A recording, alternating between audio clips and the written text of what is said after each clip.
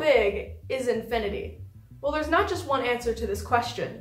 There's multiple levels of infinity, and some are bigger than others. The smallest level of infinity is the one we know and love. It is known as Aleph Null. This is the countable infinity, which is the set of all natural numbers. Say you have an Aleph Null amount of clones. If we took the first clone and moved it to the end over here, and insisted we order the clones from left to right, what number does this clone get? This last number of infinity is known as omega.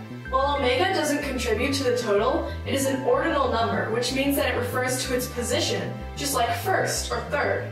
To go beyond, we simply say omega plus 1, and we can go all the way to omega plus omega. Since Aleph Null is the smallest infinity, there are higher levels of infinity that we can reach, and we can prove that with Cantor's diagonal argument. We're going to list out all the whole numbers to infinity. Now we can pair each of these whole numbers with real numbers between 0 and 1. Since they're paired up, they have the same cardinality, meaning they're equal. But infinity isn't large enough to list all decimals. We can still make new real numbers by taking the first digit of the first number, the second digit of the second number, and so on. Now we can change each of these selected digits by subtracting 1. Using this method, we can make a whole new set of numbers. It can't be the first number listed since the first digit is different, it can't be the second number since the second digit is different, and so on to infinity. This shows that there are more numbers between 0 and 1 than there are whole numbers. This new set of decimals creates our next smallest infinity, Aleph 1. Unlike Aleph Null, it is an uncountable infinity. By continuing to apply this method to each new list we create, we can go all the way to Aleph Omega, an absurdly high level of infinity. But infinity is no stranger to seeming absurd. Think of a shape that has an infinite perimeter but a finite area. It seems impossible, doesn't it?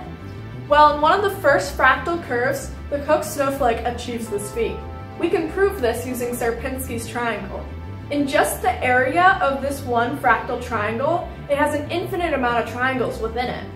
Just take these triangles and rearrange them a bit, and there you have it, our paradoxical shape. The Koch snowflake can also be proved to have an infinite perimeter but a finite area using Zeno's dichotomy paradox. To picture this paradox, imagine you're walking towards a tree that's a meter away. To reach it, you first have to walk half the distance, then a quarter of the distance, then an eighth, and so on to infinity.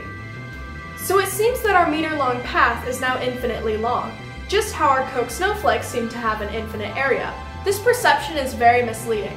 Think of it like this. Instead of a path, you have a square. You can halve the square to infinity, and it will always still have the same area, proving that our path is finite as well. And so we ask ourselves the age-old question, can we count to infinity? No, but our minds can take us beyond. Yay.